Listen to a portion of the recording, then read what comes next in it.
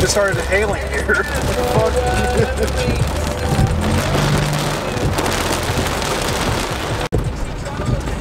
Double rainbow. It's so beautiful. It's a really freaking vivid rainbow. It's raining like crazy. There goes the hailing in. Why? Why are you hailing? I think it's getting brighter. You can see the entire thing. You see two full rainbows the entire way around.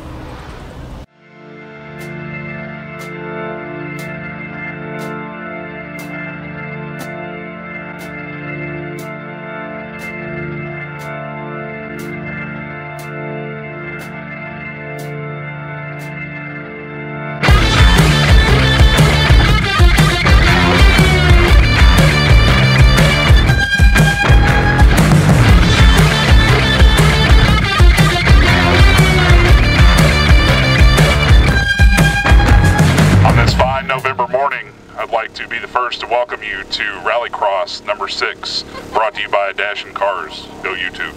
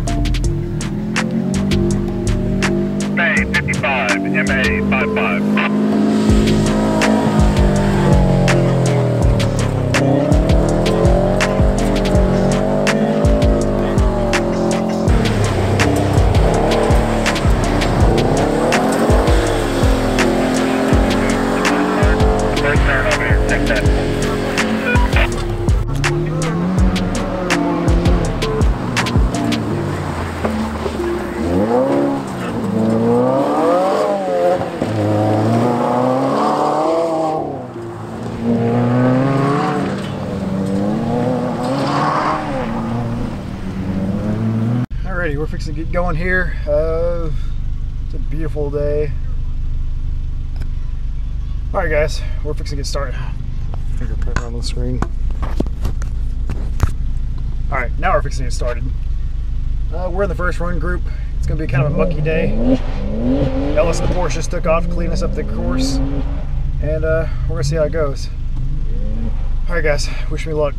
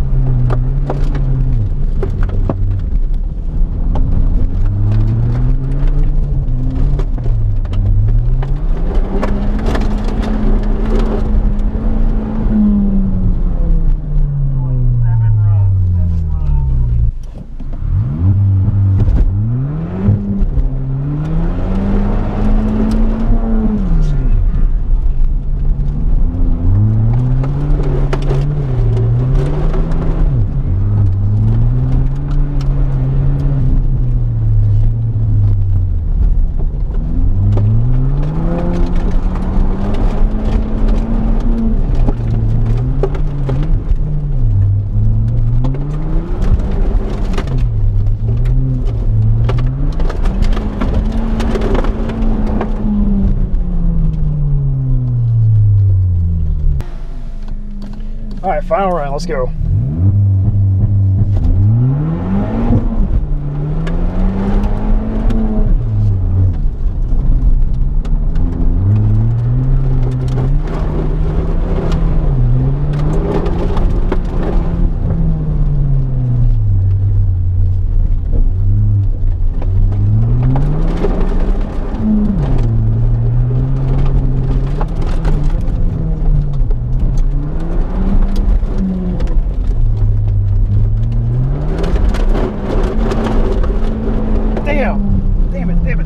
Damn it. So close to 30s.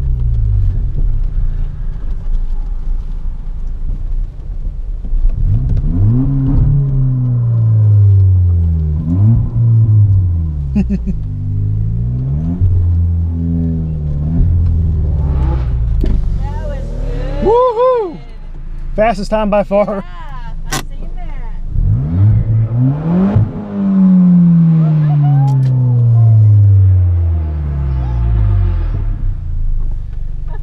Whew.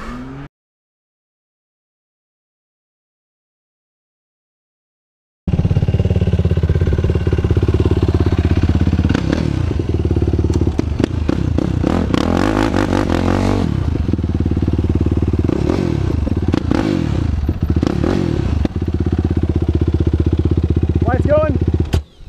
What? Lights going?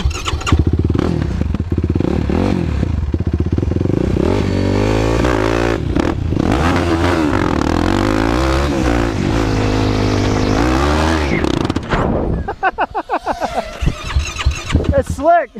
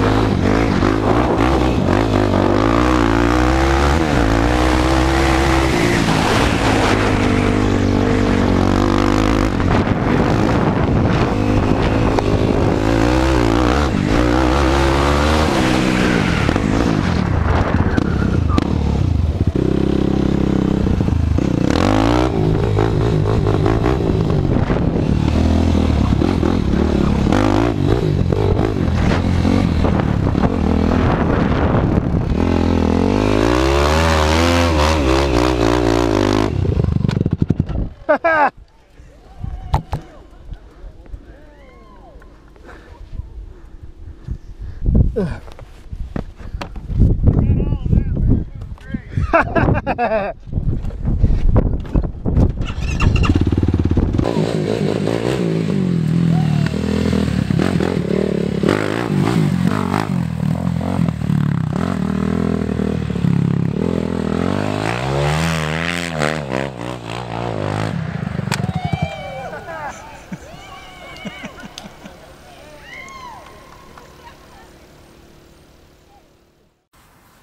this was the moment.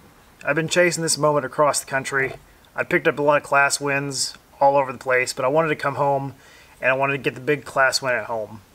And not only a class win, I really wanted a first place overall. I know how close I was, even on winter tires, and even with the little bit of driving experience I had in the Fiesta. I was still within the top 5, and I was so close. And I thought, if I get that seat time, if I get the right setup, if I know what the car wants and I can actually make it do it, I could take home that first place overall. And this is where it was going to happen, this day. I was robbed of this moment back on my birthday Rallycross because I DB'd a tire. And ever since then I was like, oh, I was so close. My times were so good that day. And if I hadn't DB'd it, I think I would have got first place overall on my birthday, which would have been insane. The goal I've been chasing all 2018, plus it'd be on my birthday. So here that moment comes right now. First place, Jim Rowland. Boo.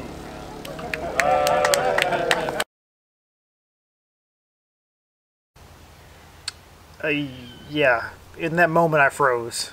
I knew for sure in my head that there was no way that I didn't get first place, but they didn't call my name for first place, and I froze. I didn't know what to say. I don't know. My mind was. I turned off all my camera and I just sat there. I was like, how? And then after the howls hit, it was the. Well, this is it. I mean, I'm getting closer. That's for sure. I got second place, so I knew I was getting close. But something in my head wasn't adding up, so I went and looked at the audit sheet where they actually keep the time. So at a Rallycross, they have an audit sheet plus the computer. Well, the computer read out that I got second place. But the audit sheet, there was no way anybody was even close to what I was doing. So after I talked to the guys and we went back and looked at the audit sheet versus what the computer said, the computer was wrong. The computer was wrong, and it's not anybody's fault. It was just, that happens. That's why we do an audit sheet. So what happened was they had forgot one time from the person who got first place, from Jim, and it only showed him having 13 runs and everybody else had 14. But Jim is so freaking good that no one questioned it. I mean, Jim, he wins first place all the time. So it was just like, oh, well, Jim won. But he didn't. I won. I got my first place. I got that first place overall. All those days and all those times racing across the country and getting all that seat time. Forever, I drove this thing. You can kind of see it here, the Element. That was my rally car for many, many years. I was always a fast driver in a slow car. But now, I have a fast car and a fast driver. And that's where I'm going to end this video. I finally got that first place overall and the class win against Jim. Jim is an amazing, consistent driver. He's always consistently first place, if not top 3, every Rallycross we have. And to finally get past him and finally say that I know where I'm at as a driver and as the car, and to use him as a benchmark has been incredible. Like, he is far tenured than I am. Him and the Sentra are one unit, and they go out there and just destroy every time. So now that I know that I can get past that, I'm ready to see how far I can go. It was really exciting to get there, so thank you, Jim. Thank you, everybody out there.